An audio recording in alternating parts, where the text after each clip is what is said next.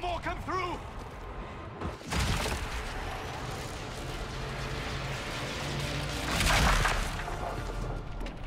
What did you do?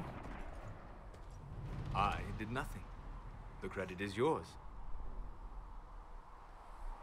I closed that thing. How? Whatever magic opened the breach in the sky also placed that mark upon your hand.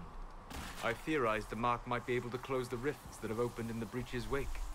And it seems I was correct. Meaning it could also close the breach itself. Possibly. It seems you hold the key to our salvation. Good to know. Here I thought we'd be ass-deep in demons forever. Varric Tethras, rogue, storyteller, and occasionally unwelcome tag-along.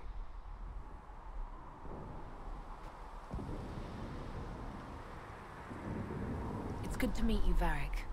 You may reconsider that stance in time. Oh, I'm sure we'll become great friends in the valley, Chuckles. Absolutely not. Your help is appreciated, Varric, but... Have you been in the valley lately, Seeker? Your soldiers aren't in control anymore. You need me. Ugh. My name is Solas, if there are to be introductions. I am pleased to see you still live. He means I kept that mark from killing you while you slept. You seem to know a great deal about it all. Unlike you, Solas is an apostate. Technically, all mages are now apostates, Cassandra. My travels have allowed me to learn much of the Fade, far beyond the experience of any circle mage. I came to offer whatever help I can give with the breach. If it is not closed, we are all doomed regardless of origin. And what will you do once this is over? One hopes those in power remember who helped, and who did not. Cassandra, you should know, the magic involved here is unlike any I've seen. Your prisoner is a mage, but I find it difficult to imagine any mage having such power. Understood. We must get to the forward camp quickly. Well... Bianca's excited.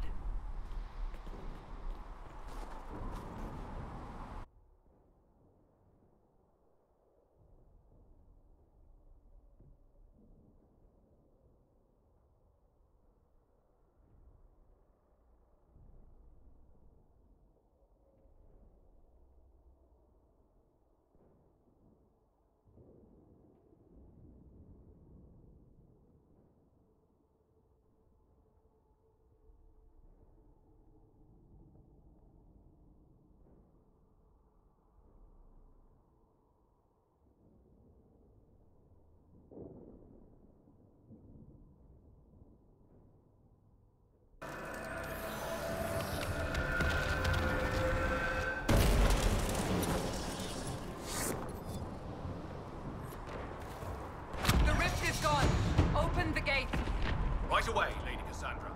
We are clear for the moment. Well done. Whatever that thing on your hand is, it's useful.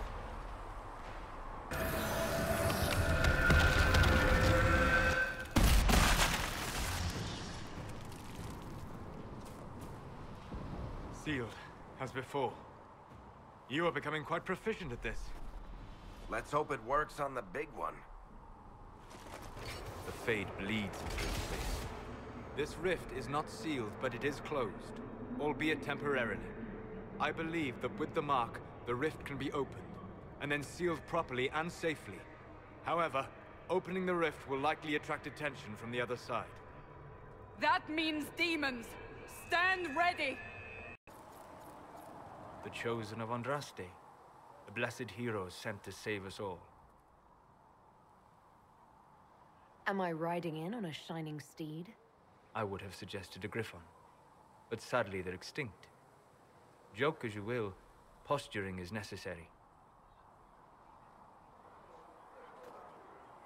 I've journeyed deep into the Fade in ancient ruins and battlefields to see the dreams of lost civilizations.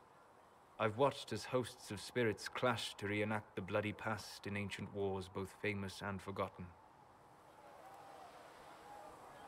Every great war has its heroes, I'm just curious what kind you'll be. What do you mean, ruins and battlefields? Any building strong enough to withstand the rigors of time has a history. Every battlefield is steeped in death. Both attract spirits. They press against the veil, weakening the barrier between our worlds. When I dream in such places, I go deep into the Fade. I can find memories no other living being has ever seen. You fall asleep in the middle of ancient ruins. Isn't that dangerous? I do set wards. And if you leave food out for the giant spiders, they are usually content to live and let live. I've never heard of anyone going so far into the Fade. That's extraordinary. Thank you. It's not a common field of study for obvious reasons. Not so flashy as throwing fire or lightning. The thrill of finding remnants of a 1,000-year-old dream? I would not trade it for anything. I will stay there. At least until the breach has been closed. Was that in doubt? I am an apostate surrounded by Chantry forces in the middle of a mage rebellion. Cassandra has been accommodating, but you understand my caution. Cassandra trusts you. She won't let anyone put you into a circle against your will. Thank you. I appreciate the thought. But now let us hope either the mages or the Templars have the power to seal the breach.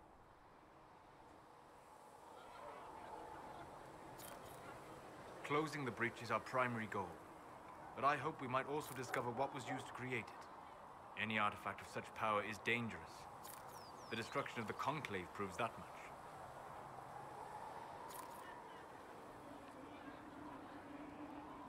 You don't think whatever created the explosion was destroyed in the blast? You survived, did you not? The artifact that created the breach is unlike anything seen in this age. I will not believe it destroyed until I see the shattered fragments with my own eyes. We would do well to try to recover whatever created the breach. Liliana's people have scoured the area near the blast and found nothing. Whatever the artifact was, it is no longer there. In any case, did you need me for anything?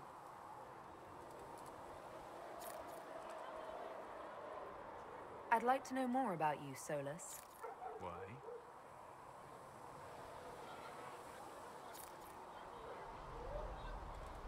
You're an apostate, yet you risked your freedom to help the Inquisition. Not the wisest course of action when framed that way. I appreciate the work you're doing, Solas. I just wanted to know more about you. I'm sorry. With so much fear in the air. What would you know of me?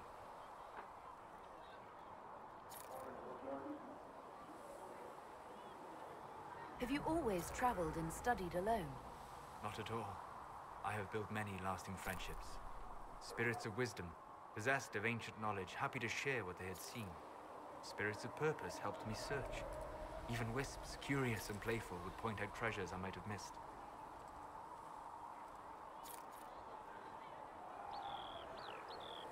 I don't know of any spirits by those names. They rarely seek this world. When they do, their natures do not often survive exposure to the people they encounter. Wisdom and purpose are too easily twisted to pride and desire. You're saying that you became friends with Pride and Desire demons? They were not demons for me. Meaning? The Fade reflects the minds of the living. If you expect a spirit of wisdom to be a pride demon, it will adapt. And if your mind is free of corrupting influences, if you understand the nature of the spirit, they can be fast friends. I'm impressed that you could become friends with spirits. Anyone who can dream has the potential. Few ever try. My friends comforted me in grief and shared my joy. Yet, because they exist without form, as we understand it, the Chantry declares that spirits are not truly people. Is Cassandra defined by her cheekbones and not her faith? Varric by his chest hair and not his wit? I hadn't thought about it that way, but I see your point. Thank you. Few are willing to entertain such a notion. You said you'd traveled to many different places. This world, or its memory, is reflected in the Fade. Dream in ancient ruins, you may see a city lost to history. Some of my fondest memories were found in crumbling cities, long picked dry by treasure seekers. The best of the battlefields. Spirits press so tightly on the veil that you can slip across with but a thought. Any place in particular? I dreamt at Ostagar. I witnessed the brutality of the Darkspawn and the valor of the Ferelden warriors. I saw Alistair and the hero Ferelden light the signal fire, and Logain's infamous betrayal of Kaelin's forces. I've heard the stories. It would be interesting to hear what it was really like. That's just it. In the Fade, I see reflections created by spirits who react to the emotions of the warriors. One moment, I see heroic wardens lighting the fire, and a power-mad villain sneering as he lets King Kaelin fall. The next, I see an army overwhelmed and a veteran commander refusing to let more soldiers die in a lost cause. And you can't tell which is real? It is the Fade. They are all real. What made you start studying the Fade? I grew up in a village to the north. There was little to interest a young man, especially one gifted with magic. But as I slept, spirits of the Fade showed me glimpses of wonders I had never imagined. I treasured my dreams. Being awake, out of the Fade, became troublesome. Did spirits try to tempt you? No more than a brightly colored fruit is deliberately tempting you to eat it. I learned how to defend myself from more aggressive spirits, and how to interact safely with the rest. I learned how to control my dreams with full consciousness. There was so much I wanted to explore. I gather you didn't spend your entire life dreaming. No. Eventually, I was unable to find new areas in the Fade. Why? 2 reasons. First, the Fade reflects the world around it. Unless I traveled, I would never find anything new. Second, the Fade reflects and is limited by our imaginations. To find interesting areas, one must be interesting. Is this why you joined the Inquisition? I joined the Inquisition because we were all in terrible danger. If our enemies destroy the world, I would have nowhere to lay my head while dreaming of the Fade. I wish you luck. Thank you. In truth, I've enjoyed experiencing more of life to find more of the Fade. How so? You train your will to control magic and withstand possession. Your indomitable focus is an enjoyable side benefit. You have chosen a path whose steps you do not dislike because it leads to a destination you enjoy. As have I.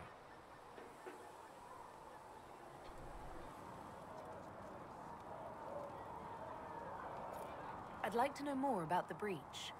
Simply put, it is a tear in the veil between this world and the Fade, allowing spirits to enter the world physically. Small tears occur naturally when magic weakens the veil, or when spirits cluster at an area that has seen many deaths. But your mark allows you to exert some control over the breach. That means it was created deliberately.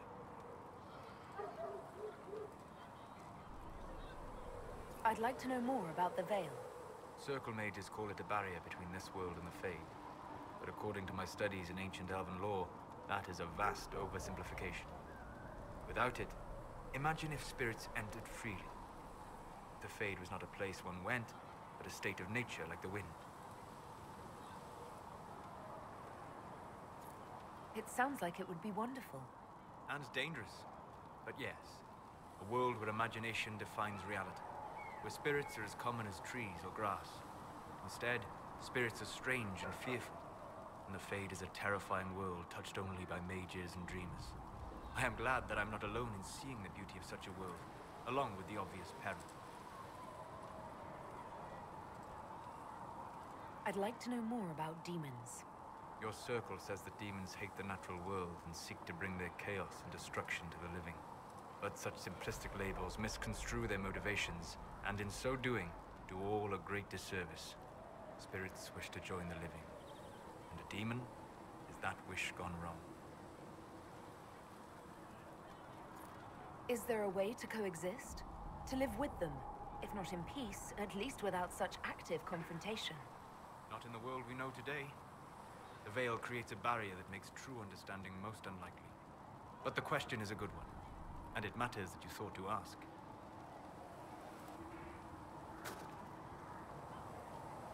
So we have gained the mages.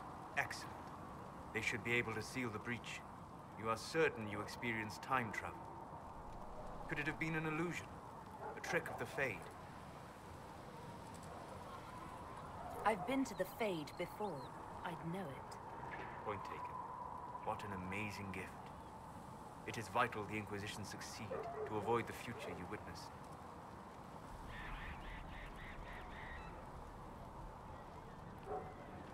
I'm surprised you're not more interested in your own future.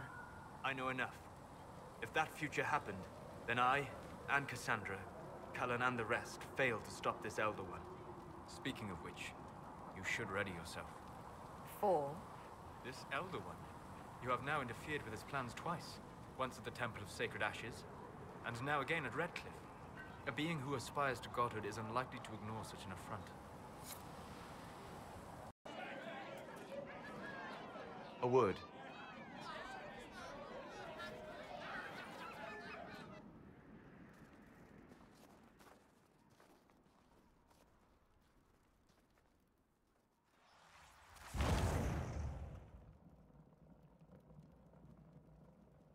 A wise woman, worth heeding.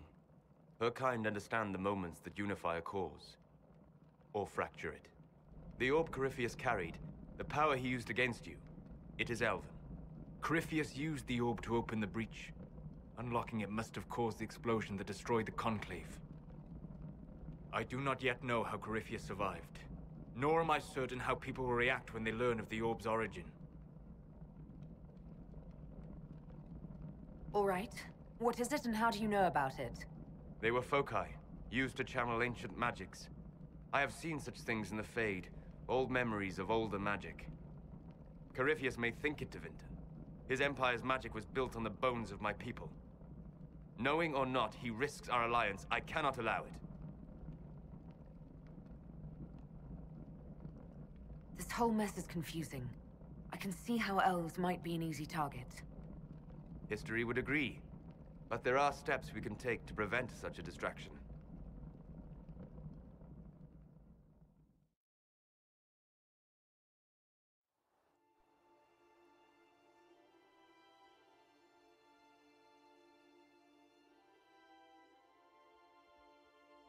By attacking the Inquisition, Corypheus has changed it.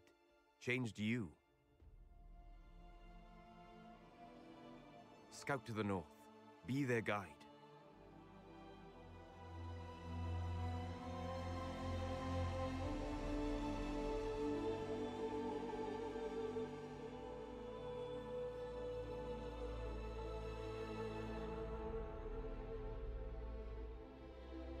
There is a place that waits for a force to hold it. There is a place where the Inquisition can build, grow.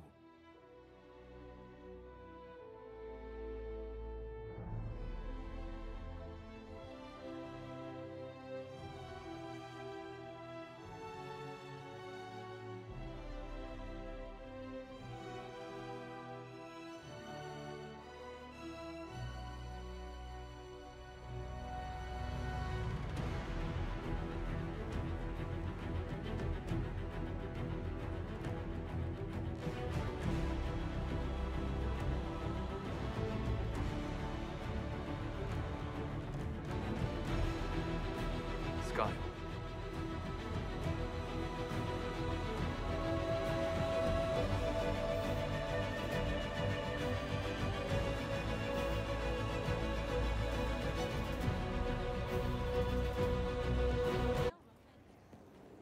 Inquisitor.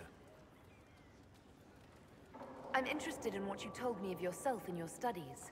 If you have time, I'd like to hear more. You continue to surprise me. All right, let us talk. Preferably somewhere more interesting than this.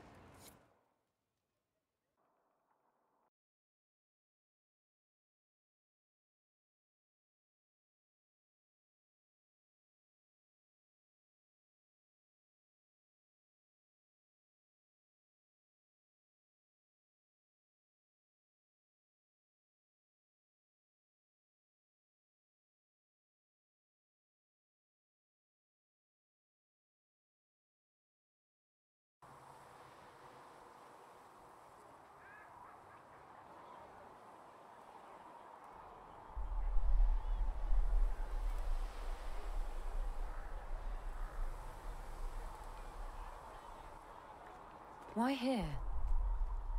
Haven is familiar. It will always be important to you. We talked about that already.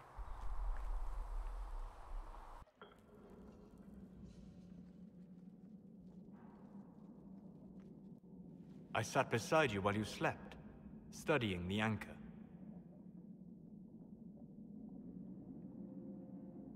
How long can it take to look at a mark on my hand? A magical mark of unknown origin? Tied to a unique breach in the veil? Longer than you might think. I ran every test I could imagine. Searched the Fade, yet found nothing. Cassandra suspected duplicity. She threatened to have me executed as an apostate if I didn't produce results. Cassandra's like that with everyone. Yes. You were never going to wake up? How could you? A mortal sent physically through the Fade. I was frustrated, frightened. The spirits I might have consulted had been driven away by the breach. Although I wished to help, I had no faith in Cassandra, or she in me. I was ready to flee. The breach threatened the whole world. Where did you plan to go? Someplace far away, where I might research a way to repair the breach before its effects reached me. I never said it was a good plan. I told myself, one more attempt to seal the rifts. I tried and failed. No ordinary magic would affect them. I watched the rifts expand and grow, resigned myself to flee, and then...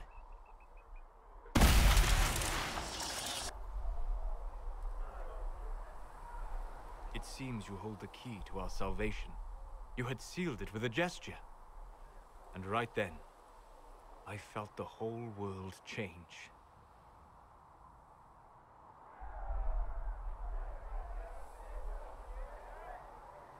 It was that impressive to see me awake. You had walked in the Fade. I have explored the Fade more than anyone alive. But even I can only visit in dreams. But you might have been able to visit me here while awake. What do you mean? Where do you think we were? This isn't real. That's a matter of debate. Probably best discussed after you wake up.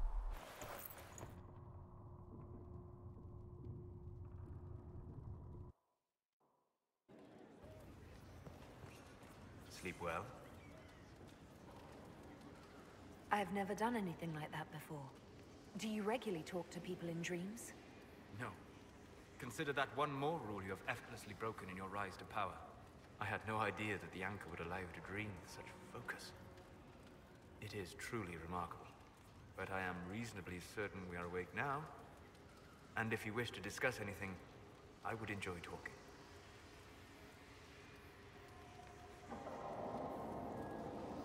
I'd like to hear more about what you saw in your exploration of the Fade.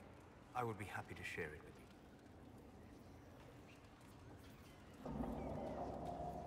Tell me about the old memories you found in the Fade. I saw a savage human horde go marching toward the battlefront. They sang a soldier's hymn to keep formation.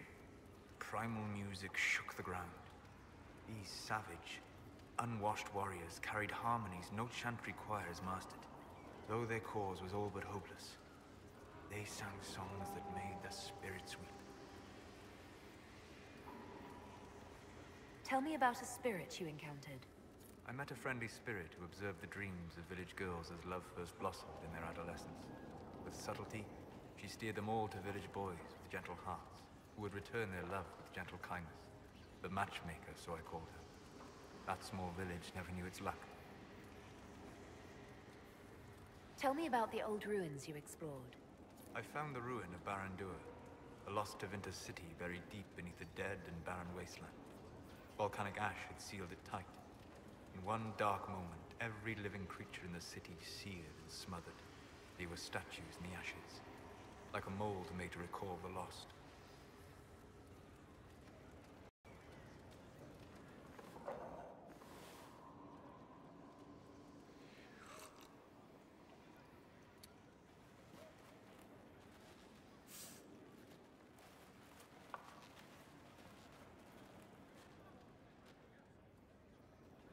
Something wrong with your tea? It is tea. I detest this stuff. But this morning, I need to shake the dreams from my mind. I may also need a favor. You just have to ask. One of my oldest friends has been captured by mages, forced into slavery. I heard the cry for help as I slept. When your friend was captured, how did she... It. It? My friend is a spirit of wisdom. Unlike the spirits clamoring to enter our world through the rifts, it was dwelling quite happily in the Fade. It was summoned against its will, and wants my help to gain its freedom and return to the Fade.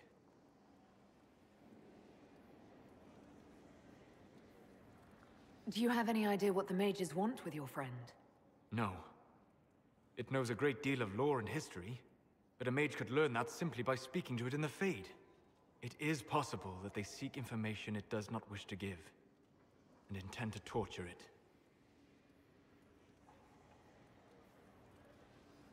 All right, let's go get your friend. Thank you. I got a sense of my friend's location before I awoke. I'll mark it on our map. Tell me about the old ruins you explored. I found an ancient dwarven thaig no longer sheltered by the stone. An earthquake had exposed it all to daylight. 1,000 dwarven corpses lay, the victims of a darkspawn horde. Their last stand marked by one great ring of armor. In the middle, one small body, clutching tightly to a small stuffed toy. Tell me about a spirit you encountered. The Alamari crossed the Frostback Mountains to escape a beast they called the Shadow Goddess in their story. I met the spirit that they fled. She walks the Fade along the southern tundra, weeping lonely and forgotten. Great Ferelden formed because a lonely spirit drove her prey away. Tell me about the old memories you found in the Fade. I saw a dwarf emerge into the light of day and shield his eyes against the sun. The first time he had seen it, the tears were streaming from his eyes. I thought them from the blazing light, until I saw the rock he held so tightly. Then he laid the rock down gently, and he left it as he walked away. Share it. Tell me about the old ruins you explored. I found in the Kokari wilds a humble cottage far removed from any of the simple, chastened tribesmen. The trees and weeds had not reclaimed the home, nor did the chastened dare to come and steal the trinkets still remaining. It was empty, long abandoned, but the world feared that you might return.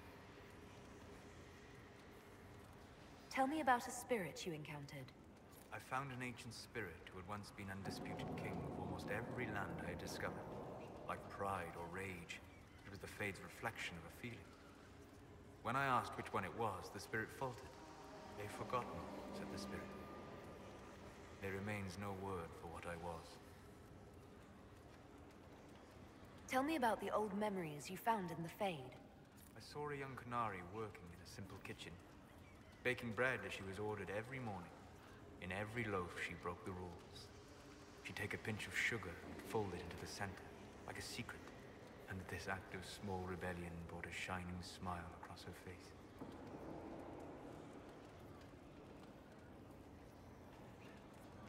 You said that you believed the orb is elven. I never would have believed a Devinter mage could unlock such a powerful relic. It clearly enhances his abilities, giving him access to power he should never have known. Like the power to control the Archdemon. Indirectly, one assumes.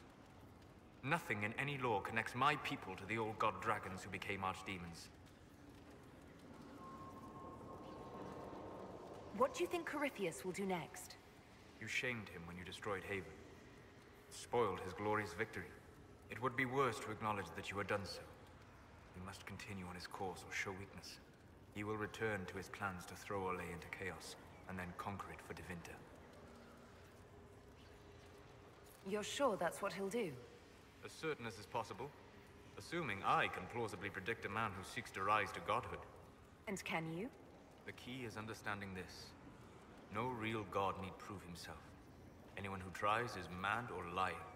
His deception will undo him, as it has done countless fools before. What can you tell me about the source of Corypheus's power? According to the law, the ancient Magistars of the Winter received guidance from the old gods. Corypheus commands a false archdemon, a corrupted old god. This suggests he no longer sees himself as their minion. Some of his unique power comes from the corruption of the Blight. The rest may come from the orb he carries.